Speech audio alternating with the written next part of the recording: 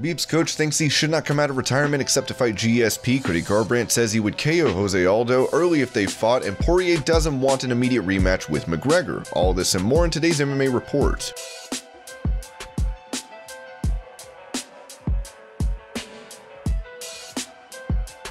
Lightweight champion Khabib's future has been unclear since announcing retirement after his submission victory over Justin Gaethje at UFC 254. Since then, Dana White has been trying to convince him to return and fight McGregor. However, with McGregor suffering a TKO loss to Poirier, that fight might not happen. Khabib's head coach Javier Mendez said to Submission Radio that he thinks Khabib should only come out of retirement to fight George St. Pierre. I don't even know if Conor was gonna do great that Khabib would even fight him, cause he's gonna ask his mother. The first thing is he has to ask his mother for permission. I didn't see GSP being offered, and I thought the only way he was gonna come out was if GSP was in that picture, but based on what happened, I don't see why he would want to come out and fight anybody. This fight with Dustin is not going to motivate him, he's not looking at the money, but if they can put GSP on the table, maybe there's a chance. And I'm not saying it will happen, but GSP might be the only one. I've always thought it was GSP because that's what his father wanted, and I think if they can get that one worked out and he can get his mother's permission, that could work, but I don't think anybody else is gonna work. If he asked, I would say hold out for GSP or retire, but he's never asked me.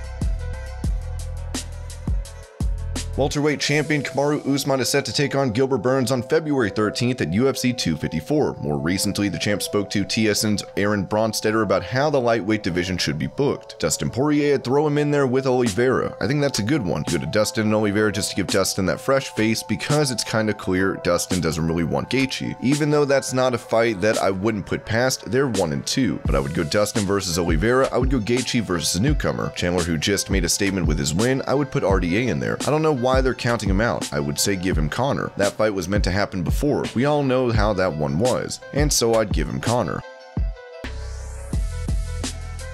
Pro wrestling legend Goldberg has been a major MMA fan, and with TMZ was asked how he would fare in the octagon. When it comes to MMA, I had one of the largest MMA gyms in the country in the late 90s. To train alongside those guys was a dream. When Mark Coleman, Randy Couture, Kevin Randleman, and Don Fry were training in my place and told me how much money they were making, it did not take me a second to figure out what the right choice was to make. I love Muay Thai, I love MMA, it is ingrained in me. I'm friends with the pioneers of this business. I'm greatly appreciative of what Dana White and those guys have done. My stand-up skills would have played well. I don't think a lot of people have any idea as to what I've done in Muay Thai. I would be laughed at in the ground game, and the problem is I end up hurting myself more so than getting hurt by the other person. I will break a hand on someone's face. I am my own worst enemy.